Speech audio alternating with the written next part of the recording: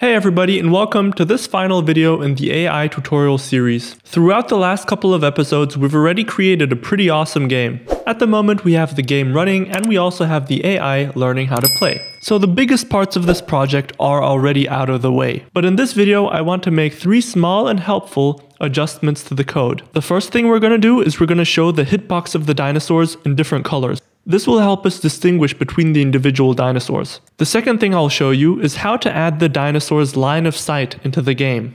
And the third and final thing we're going to add to the game is a small dashboard with the key information. So let's go ahead and add the colored hitboxes to the game. In the dinosaur class, we want to go to the init method, and we're going to create a new variable called color, and it will be assigned a random color. So every time a dinosaur is initialized, we assign a certain color to the specific dinosaur. And we're going to use this color for his hitbox and his line of sight that we're going to discuss later on.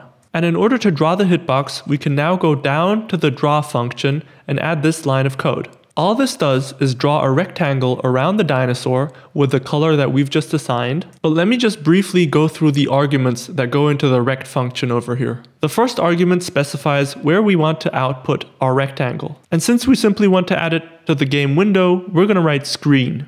The next argument specifies the color of the rectangle. Then comes the dimensions of the rectangle. And the last argument specifies the width of the line, which is going to be 2 pixels. And if we go ahead and run this code, you'll see that every dinosaur has a colored hitbox. Alright, so now moving on to the second thing we wanted to add, which is the dinosaur's line of sight.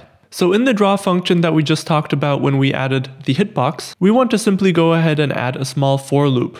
This for loop simply draws a line from the dinosaur's eye to the nearest cactus. And one small thing that I want to mention at this point is that you'll notice 2 numbers over here, 54 and 12. Don't be confused by these numbers. These numbers are simply the offset that allow us to put the end of the line at the very center of the dinosaur's eye. And now if we run this, you'll see that we have the hitboxes, as well as a line of sight from the dinosaur's eye to the nearest obstacle. Now the very last thing I want to add is a small dashboard with the most important information on every generation of dinosaurs. Within our evolution function, we're simply going to add a new function called statistics. And this function is going to help us determine how many dinosaurs are in the dinosaurs list. Basically, this tells us how many dinosaurs are currently alive. The next thing we want to add is the population generation. So every time a dinosaur generation dies out, we increment this value by 1. And the last thing we're going to add is the game speed. So now that we've assigned some text values to these 3 variables, we also need to output them on our screen. And that's exactly what we accomplish with this small code block over here.